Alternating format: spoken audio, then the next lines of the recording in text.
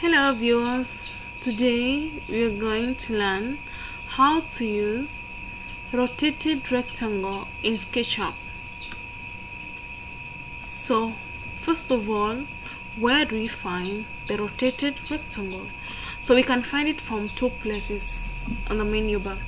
So if I click draw, we have shapes, rotated rectangle, and you can also go down here, we have rotated rectangle. So if I click on rotated rectangle, we will be able to see a protractor. So this protractor is what we're going to use to create the rectangles.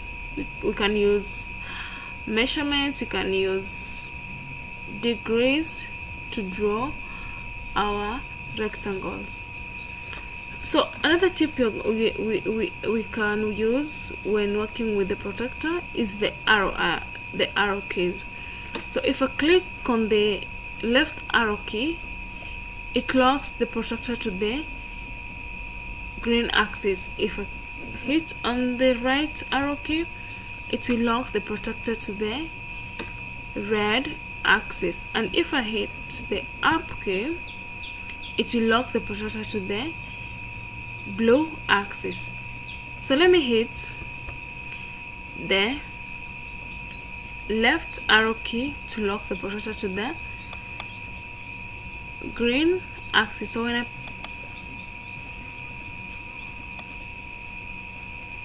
when I pull this, you can be able to see on my left, my right, the angle and the width of this rectangle. So if I click on here, there is my rectangle.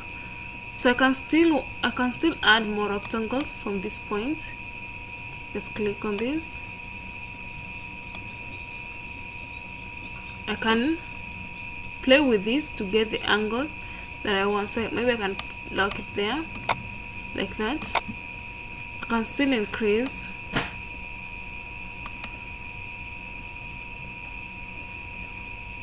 So you can also see we have on line length 8 feet, then the width is 3. So if I move it in or move it out, it will be increasing and decreasing.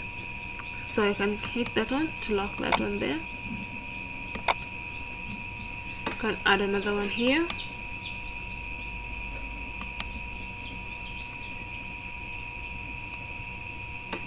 Like that. So there we have it. So maybe I can add another one here, like that.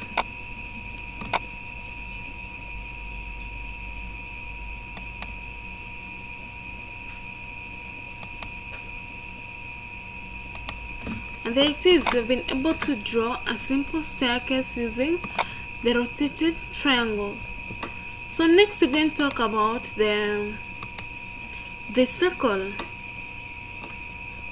Thank you for watching.